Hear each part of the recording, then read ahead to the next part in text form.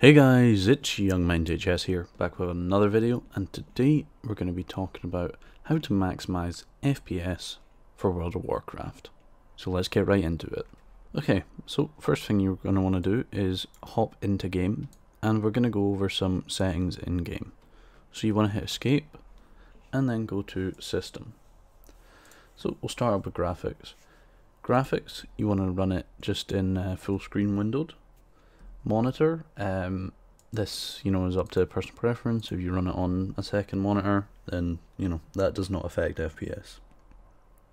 Anti-Aliasing, you want to set to none.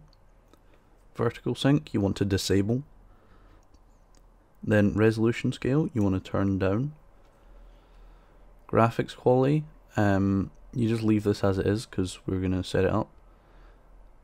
You want to go to texture resolution, set that to low. Texture filtering, bilinear. Project textures, disabled. View distance, 1. Environment detail, 1. Cloud clutter, 1. Then shadow detail, low. Liquid detail, low. Sun shafts, low. Particle density, low. SSAO, disabled. Depth effects, disabled. Lighting quality, low. And outline mode, this is kind of up to you. It doesn't affect things that much, but just for the sake of this guide we're going to set it to disabled. Then you want to hit enable raid and battlegrounds settings. You want to click on raid and battlegrounds, because by default this will set it to the highest amount your machine can run, and if you don't tick this, you're not actually going to see this, and it will just be running in raids and it will be high, and that can be a problem. So we're going to exact same thing for raid and battlegrounds. We're going to set it to low. Texture filtering, bilinear. Projected textures to disabled. Same with view distance, 1, 1 and 1. Shadow quality, low. Liquid detail, low. Sun shafts, low. Particle density, low. SSAO, disabled. Depth effects, disabled. Lighting quality, low. And outline mode, disabled. Then in advanced, turn off triple buffering. Reduce input lag, you actually want to disable. MSAA, you want to none. Multi-sample alpha test, you want to set to disable. Post-process AA, you want to set to none. Resample quality, none. You want to set this to, I recommend setting it to the lowest one you have, so you might have DirectX 10, I think. So yeah, set it to the lowest one you have in here. Then physics interaction, you want to, okay, so this can be personal preference. You will get more FPS if you set it to none, but it does make the game a bit strange. So yeah, auto detect, and then UI scale. You will get more FPS if you set this lower, but also your UI will be tiny. So I personally just recommend leaving it on 1.0. Then max foreground FPS, you just want to turn that off. And max out background FPS is just for when the game's running in the background, and it doesn't really matter for when you're in game, so you can set that to whatever you want. Then for network, even though it may sound like it's better, optimized network speed can actually lead to more lag and kind of stuttering. Even though it doesn't sound like that it would do that, that is what it does. So just make sure everything in network is turned off. Then in sound, you want to have sound enabled, but you only want to have the important things. So music, you don't need emote sounds or pet sounds, so just sound effects, and you also don't need the things from the background. Sound channels, you want to have high 64, and sound cache you want to have large. Then voice chat,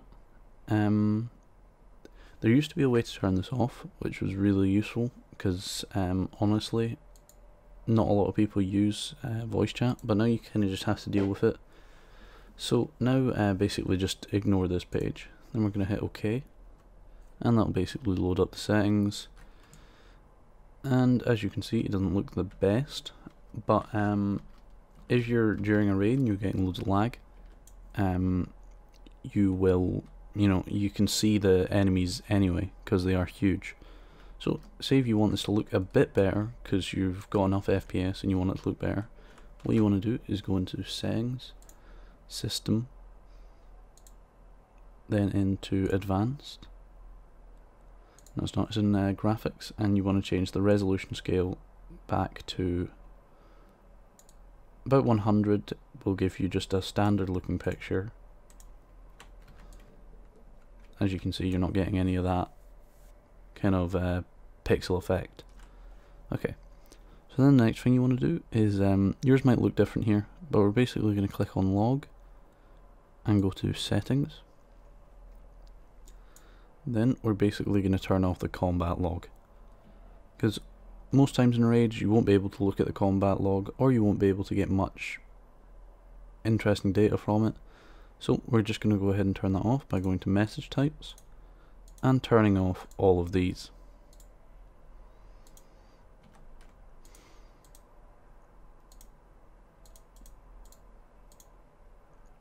So now that all that's turned off and you hit OK, you will no longer get damage indicators on your logs. So if that is really useful for you, you can turn it on, but it does use up a lot of memory storing all those data. So I definitely recommend turning it off if you're just looking for a high FPS. Then the next thing is, if you run add-ons, only leave on the add-ons you need for the raid. So say if you have, for example, I have in-flight, which tells me the flight times of the flight masters. That's no use to me in a raid. So if I was, if I had low FPS during raids, I would turn that off. Basically, just only use the things you need during a raid, such as bigwigs or your UI, or things like that.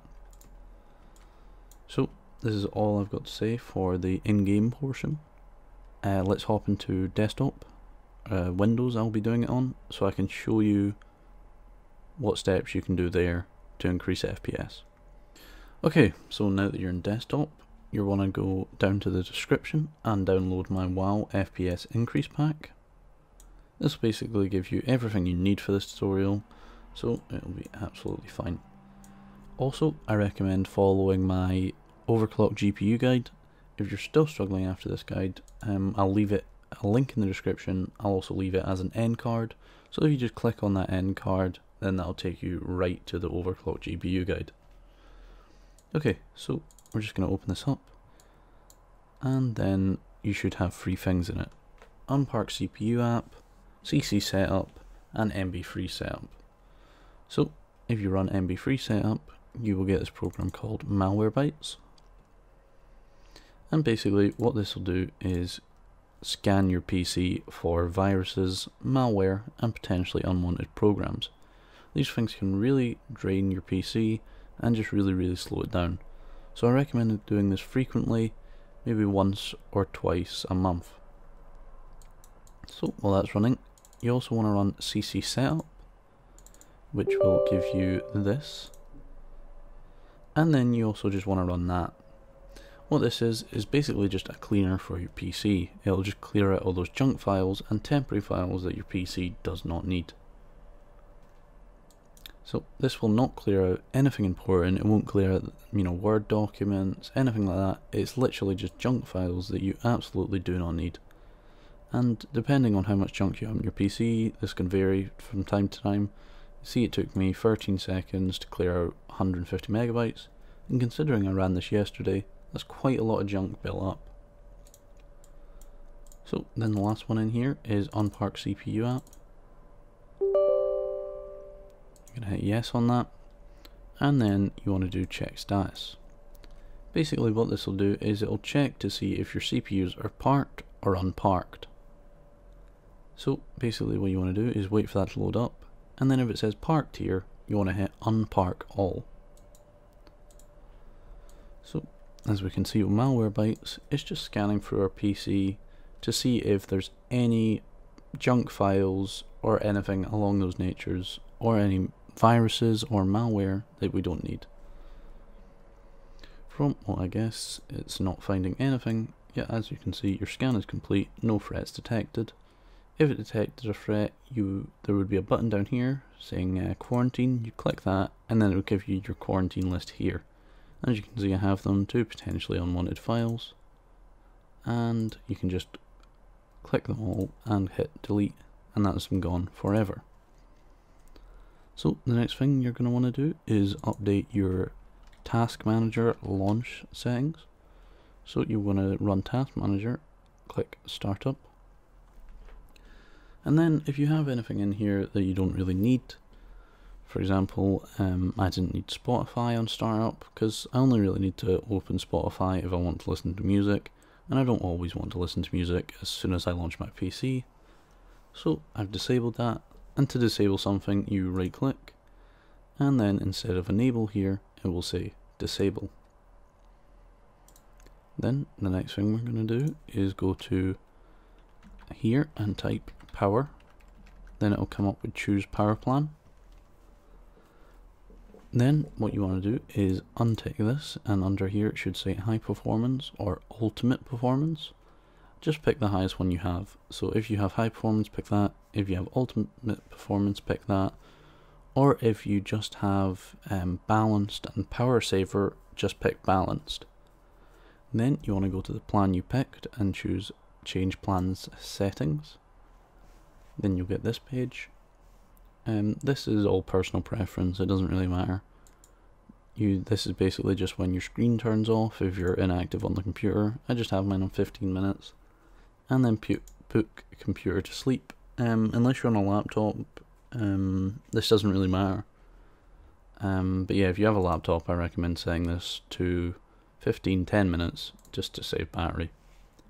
So basically what we're going to do here is go to change advanced power settings. Turn off hard disk after, and you want to set this to 0 minutes. By default it will be set to 20 minutes. Then you want to go to processor power management, minimum processor state, and you want to set it to 100, and then maximum processor state, you want to set it to 100. This basically means your processor is running at max power and it's just giving you the most FPS that it can give you at all times. Then you just want to click OK and cancel out of that. Now there's one last thing you can do, and that is drivers. Okay, so the last step I'm going to be talking about is drivers for NVIDIA and AMD. So depending on what you have, you can use different ones. So for example, say we have a GeForce, we'll use a laptop, so we'll go for the 950, so 900M series, and where is 950? There it is, 950M, on Windows 10, and you speak English. So then you click search, and you'd see that this is the driver you get. You'd basically just hit download, and that would give you the driver. Then if you had AMD, if you had a laptop again, let's just say integrated, and you had ATI Radeon integrated, then you would hit submit, and then you would go to the version of Windows you had, and then just click plus, and you would download the top one. What drivers are they basically just means that your motherboard can interact with your graphics card in the most efficient way possible, and it just means that you'll be getting the most out of your graphics card and you're not having wasted energy. So guys, this has been Youngmind HS. If this video helped you out, drop a like. If you're new to the channel, I do a lot of videos covering how to increase FPS in games, so if that's your kind of thing, definitely subscribe. And if you think this video could help someone, be sure to share. But till next time, I'll see you soon.